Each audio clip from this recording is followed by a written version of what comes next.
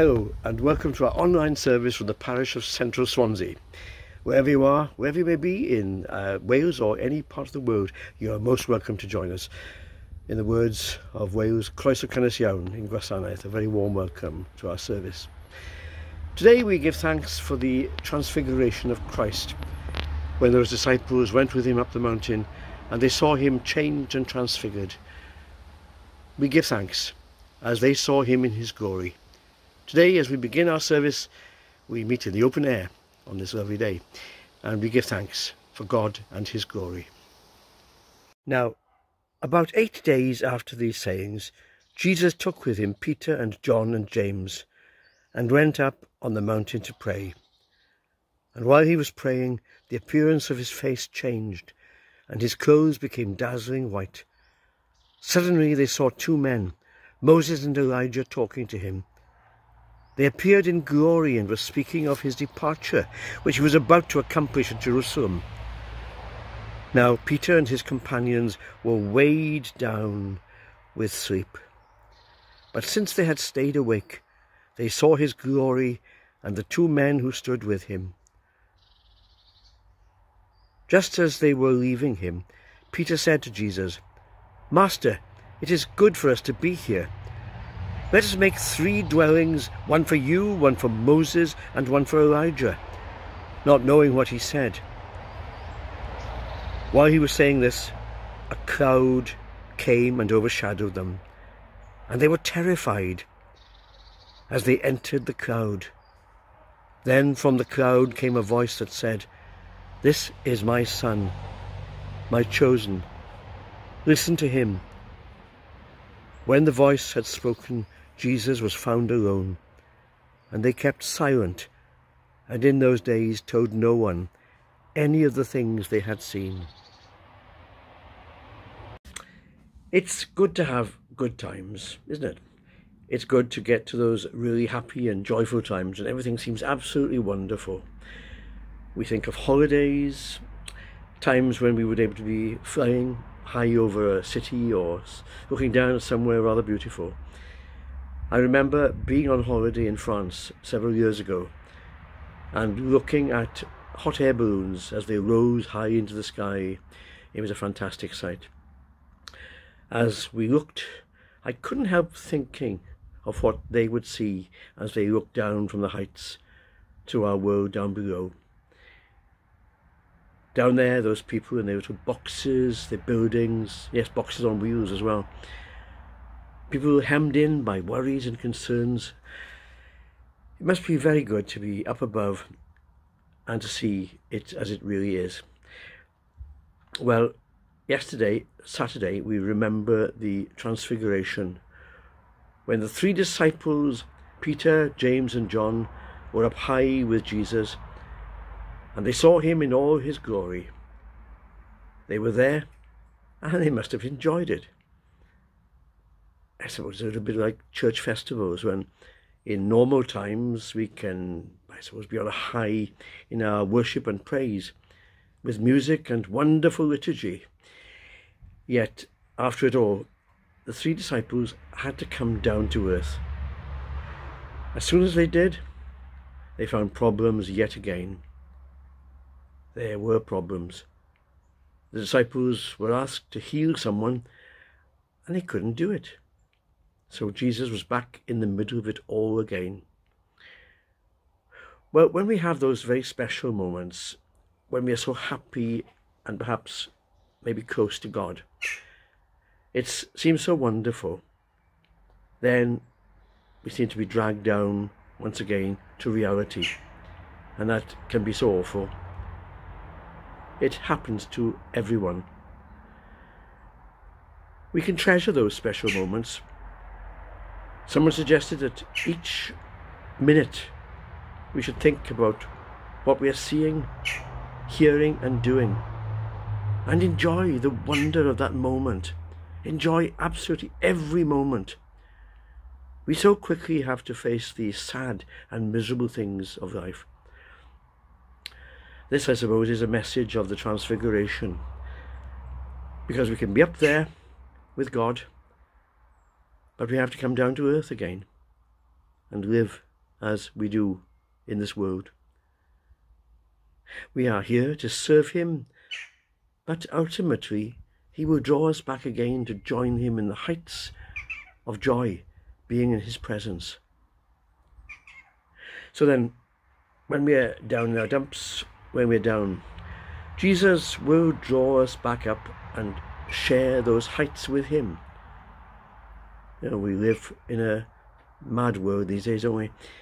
It's a world of sadness, a world of worry, a world where many people are concerned about many things. We think of the warfares, the tensions between nations. We think of climate change. All these things are there which can worry and concern us all. But may we share the joys of being with Jesus on those high points, and when we are down, to know that he is there with us. At the same time, sharing and guiding and always walking with us. This Jesus who was transfigured on that mount can be seen by us all if we only open our eyes and see the beauty that exists in the world.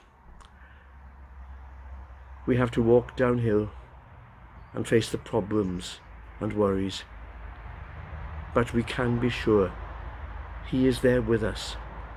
Jesus, the one who will raise us up, and he will raise us up to be with him. So let us pray. Lord God of the universe, you have made our world and all that is beautiful. Help us each day to see the beauties of your world. May we see your glory here in our world. As we pray for our world, we pray for the peace of the world. We remember those parts of the world where there is warfare, where there is violence and hatred, mistrust and tension. We continue to pray for the people of Ukraine. We pray for all leaders, the leaders of Russia and Ukraine, that they may search for peace. We pray for a great understanding between all nations, that we may work together in this God's world. Lord, in your mercy, hear our prayer. We pray for those who lead us in our church.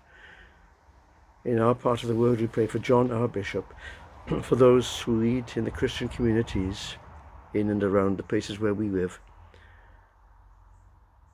Lord, help us to work together in your name, that we may show your love here in your world. Lord, in your mercy, hear our prayer. We give thanks for the beautiful world. We pray for those who are working to conserve and preserve the beauties that there are.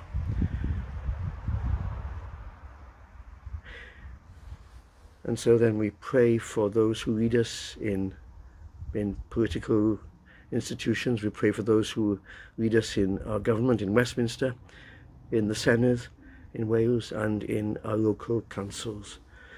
We pray for those who have authority in all communities. May they use their power well, remembering the needs of everyone. Lord, in your mercy, hear our prayer. So we pray for the sick, the lonely and the sad, for those who are suffering. We pray for those whose lives only seem to be filled with darkness. We pray that they may be transfigured into the glory of Christ. As we remember the sick, we remember those we would name. For these, Lord, in your mercy, hear our prayer. And we pray for those who are bereaved, for those who are missing loved ones. We remember them. And we pray for those who have died recently, for those who have departed, and we pray as well for those whose we would remember at this time those now departed. May they rest in peace and rise in glory. Lord, in your mercy, hear our prayer. And so we pray for each other. Wherever we may be, we pray. And we remember, as we pray, the collect for today for the Transfiguration of our Lord. Father in heaven, whose Son Jesus Christ was wonderfully transfigured before chosen witnesses upon the holy mountain, and spoke of the exodus he would accomplish at Jerusalem, give us strength so to hear his voice and bear our cross, that in the world to come we may see him as he is, who is alive and reigns with you in the unity of the Holy Spirit, one God, now and forever. Amen. And shall we sum up our prayers with the words which Jesus taught, in whichever language is our own? Our Father, who art in heaven, hallowed be thy name. Thy kingdom come, thy will be done, on earth as it is in heaven. Give us this day our daily bread, and forgive us our trespasses, as we forgive those who trespass against us. And lead us not into temptation, but deliver us from evil. For thine is the kingdom, the power and the glory, forever and ever. Amen.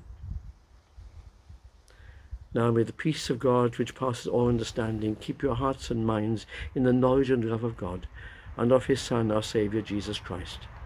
And the blessing of God Almighty, the Father, the Son, and the Holy Spirit, be on you and those whom you love, this day and always. Amen.